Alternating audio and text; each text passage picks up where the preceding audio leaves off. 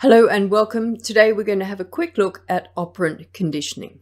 We divide operant conditioning into 4 different quadrants. We have reinforcement and punishment, and both of those things can either be done in a positive or negative way. So we can have positive reinforcement or negative reinforcement. We can have positive punishment or negative punishment.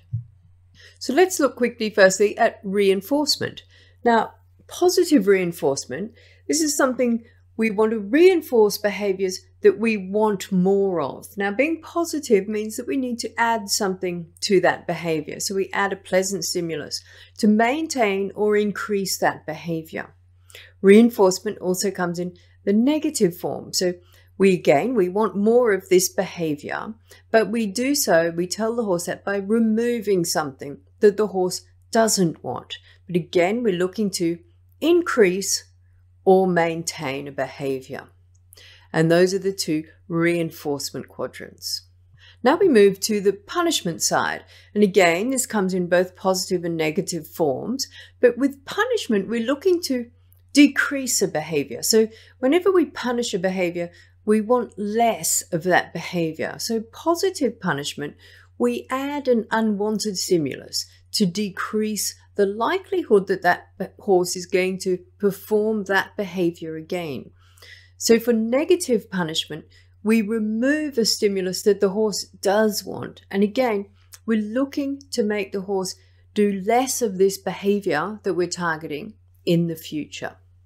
So reinforcement, we want more of the behaviour, and punishment, we want to see less of the behaviour. So let's have a look at some examples of what we might use as stimulus in these different situations. So let's have a look at reinforcement. We'll start with positive reinforcement, trying to increase a behaviour in the future. And we think quickly when we say positive reinforcement, we think quite quickly to food rewards. And that's a good example. We might use a scratch or a stroke with a horse. We might provide the horse with some companionship or a soft word. Those are all forms of positive reinforcement. We add something that the horse does want, and it makes the behaviour more likely to occur in the future. And negative reinforcement, we're also wanting to make the behaviour more likely to occur in the future.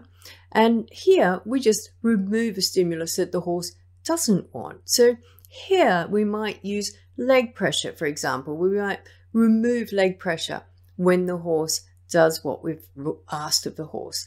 We might remove lead rope pressure when the horse walks forward. We might stop using our voice cue when the horse goes into the gait that we've requested. Or we might just move away from the horse, so use our physical proximity to tell the horse, yes, that's what I want you to do.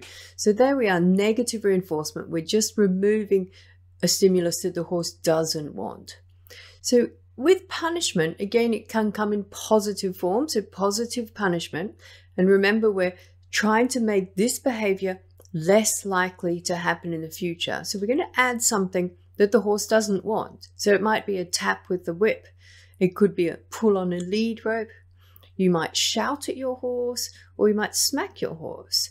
All of those things are things that the horse doesn't want. We add them, it makes it positive, and we're using punishment, so we're trying to decrease a behaviour in the future. So the final quadrant is negative punishment. So negative, it means we must remove something. So here we're trying again to make a behaviour less likely to happen in the future. So some examples of what we might remove: we might withdraw attention, we could remove a food reward, we could leave the horse on its own, we could remove food or water from the horse. So let's see if we can work out which quadrant each of these examples falls into. So the first example, we're applying leg pressure to walk forward and removing it when the horse walks forward. So if we think about this, we've got to think it's probably a reinforcement. So let's first of all just say, okay, we're trying to increase that behavior. It sounds like a good behavior. So we're going to be in this column here. And so we've said we apply leg pressure to walk forward and remove it. So we're using negative reinforcement. So it's going to come down here because we're taking it away. So the horse learns when we remove the pressure, that's what we want. So we removed it as soon as the horse walks forward. Pressure release is always negative reinforcement. The next one is tying the horse to the tree of knowledge. Now, you may not have this in your country. It's quite an American and an Australian thing, but it's basically where you tie the horse up alone, and it's usually done as a punishment for the horse. So we're trying to stop the horse from doing whatever it did wrong again in the future, and we're going to tie it up alone to the tree. I'm not suggesting at all that this is a useful form of training. I don't think it is. We're obviously, though, trying to decrease a behaviour. The big problem with this type of thing is the horse probably doesn't know what it did wrong before we tie it to the tree of knowledge. So we're tying the horse and it's alone. So we're actually removing things, aren't we? We're removing its friends, we're removing its company, we're doing all of those things. So it's negative and it's punishment because we're trying to make that behavior, whatever it was, less likely to occur in the future. So next we've got applying a verbal cue to ask for trot and being quiet when the horse trots. So it sounds like a good thing. So I think it's definitely, we're going to try to increase that behavior. You apply a verbal cue, perhaps a clucking sound, and the horse trots, and you stop making that sound when the horse trots. So we're taking the sound away. So the verbal cue is your pressure. We're releasing that pressure release when the horse trots. So we're trying to increase the behavior. It's definitely reinforcement, but it's going to be negative reinforcement because the horse is learning from when we stop clucking. So negative reinforcement. So removing the horse's food, water, or friends. So obviously the horse has done something wrong. So you're trying to decrease the behavior.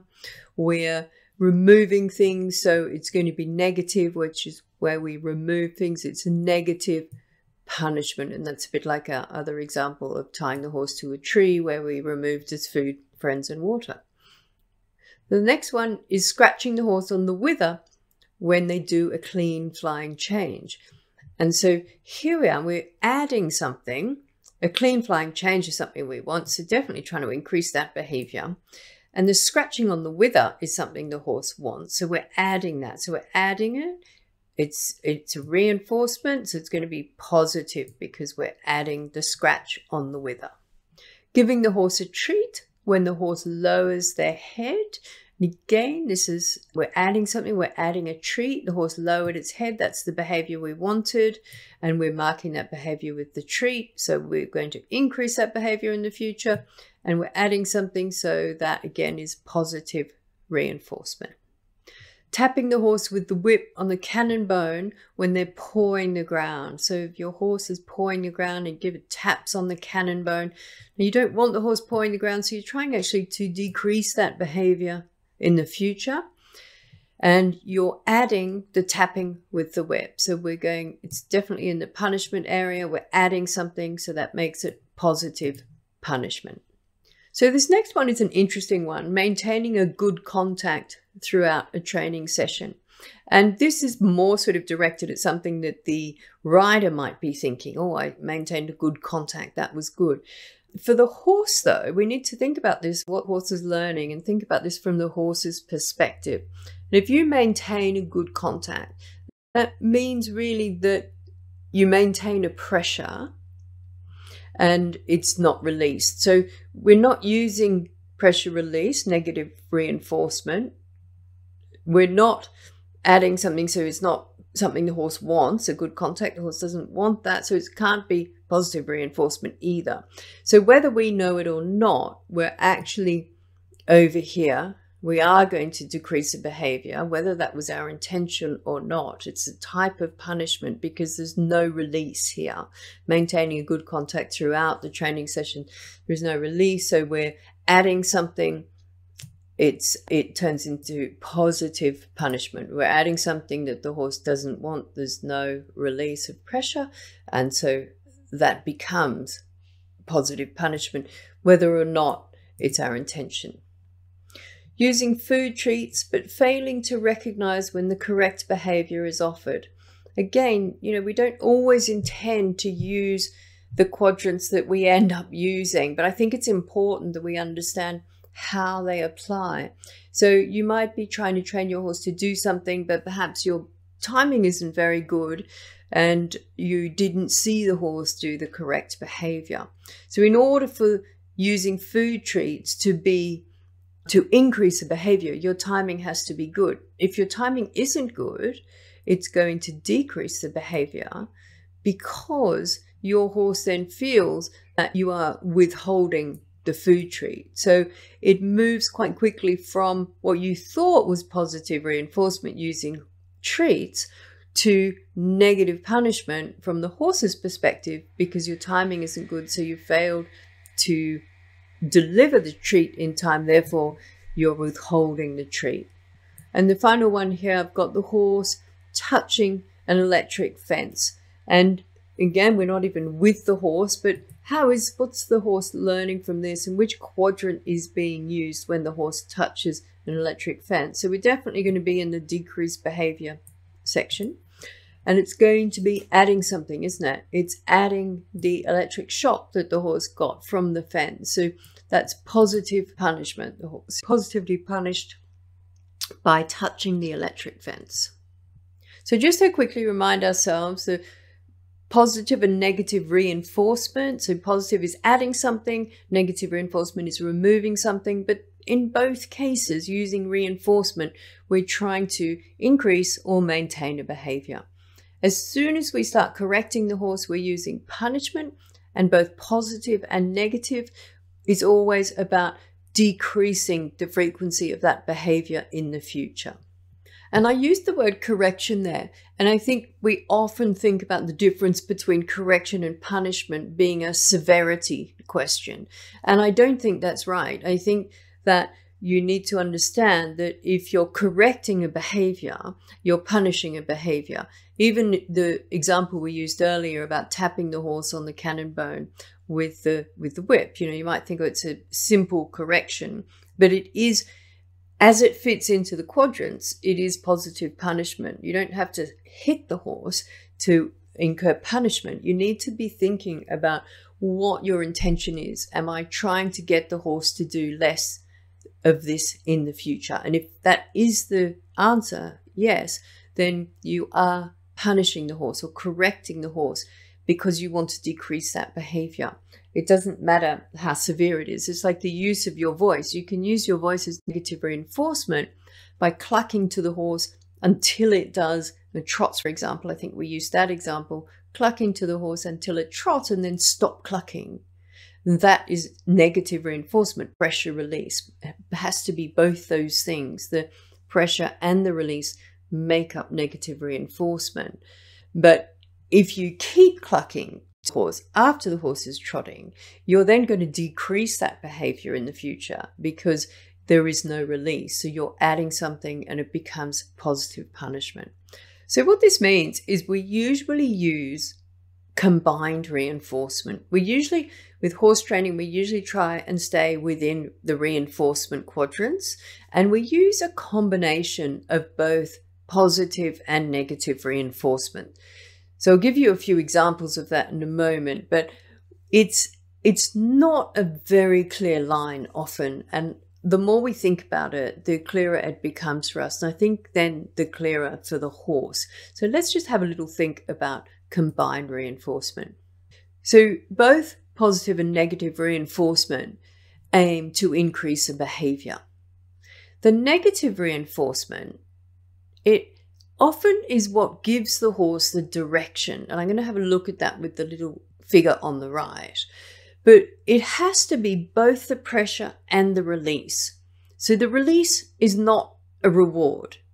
We need to add that. That's the positive reinforcement part. So the negative reinforcement is pressure and release. But the negative reinforcement part often gives the horse the direction. So positive reinforcement also aiming to increase the behavior, and it marks the correct behavior. So it makes the behavior really clear for the horse, but it must be timely appropriate. So we talked earlier about if you're using food rewards, for example, and you miss the behavior, It's no longer positive reinforcement if it's not correctly timed. It's only positive reinforcement if the treat is given in a timely manner. If it's not, it becomes negative punishment because from the horse's perspective, you are withholding the food. So if we have a look at the figure on the right, I think it's easy to see how combined reinforcement works when we look at training simple things. So we've got a spot on the horse we want to move. It might be its foot, it might be the horse's nose, it might be the horse's ear. It could be anything we want to move on the horse. So we say maybe his foot. We then have a direction we want that to go. So each foot can go in 6 directions, up, down, left, right, back, forward. So we need to decide before we ask the horse, or we need to know which direction we want that foot to go. So we then need something to motivate the horse to move that foot in that direction. And that's number 3, and that's our negative reinforcement. It's the motivator. So how are we going to ask the horse to move that foot in that direction? And finally, the positive reinforcement part of the equation comes in, which is added after pressure release, and that's the reward, and that really marks the behavior for the horse. So it might be the scratch on the wither, or it might be a stroke, or it could be a kind word. Any of those things, it could be a treat. Any of those things will work to reward the horse and really show the horse that was the right thing. That was what I was wanting. So let's have a really simple example here. Let's say you're teaching your horse to load onto a trailer, and you want to teach it just to put 1 foot on and then 1 foot off, and then 2 feet on and 2 feet off. So you teach it to get on and off at the same time. So you might have the spot on the horse might be the left front foot. I always like to have 1 foot because it's much simpler just to teach a horse with one. It makes it much simpler for us to see and for us to use pressure release and reward appropriately. So the direction is going to be forwards and backwards when you're teaching backwards. So we start with forwards. The motivator could be a dressage whip tapping the horse on the hip. That could be your motivator. And your reward might be to give the horse a scratch on the wither when he's done it, or a stroke on the neck or something like that. But we need to understand, it's very important, I think, to know your spot and your direction before you start. Because otherwise, if you think that you can do something only using positive reinforcement, it's very difficult to actually tell the horse where it is you want it to go. So, you do quite often hear people say, I only use positive reinforcement, but usually they're using combined reinforcement. And I think it's important that we understand that, because we've talked about here as to how timely your reward is. And it also, if you don't think that you're using pressure release, it's possible that your release isn't very timely either. So if I want the horse to learn how to load onto the trailer, for example, but I'm saying I'm only using positive reinforcement, then really I can't put a head collar on the horse. I can't lead the horse towards the trailer. I can't show the horse what I want it to do, because all of those things would involve pressure release. I'd have to cluck at the horse. I'd have to move the horse closer to the trailer. All I can really do is wait until the horse decides to step on the trailer and then reward that behavior. So I'm skipping steps 1, 2, and 3. And that makes it very difficult for the horse, because it might take a long time. The horse might never decide on its own to get on the trailer. And so that's why we use combined reinforcement, because it adds so much clarity to our training. I hope you enjoyed that little talk. If you would like to learn more, please visit us at equitationscience.com.